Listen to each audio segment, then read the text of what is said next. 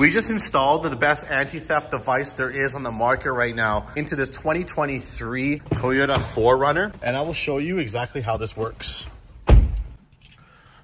So let's go ahead, turn the vehicle on. But as you see, just the ignition turns on. The vehicle actually does not turn over. This is because we have not authenticated the vehicle to start yet. To do this, we need to enter in the temporary code that we have programmed into this vehicle to demonstrate how it works. I'll go ahead and do that now. Now the vehicle is going to authenticate by beeping back to us. Now we could go ahead and safely start the vehicle. Now this is a self-arming device.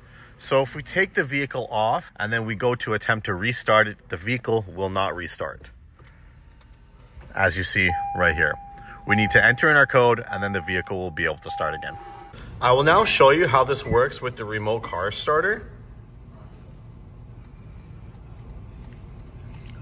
So the vehicle is going to remote start. Now, once we enter into the vehicle shuts down. We need to hop back in the car, turn the vehicle on, or attempt to start it. But again, as you see, the vehicle does not start. We need to enter in our temporary code again.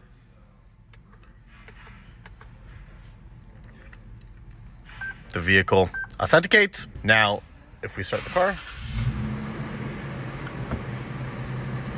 it safely starts.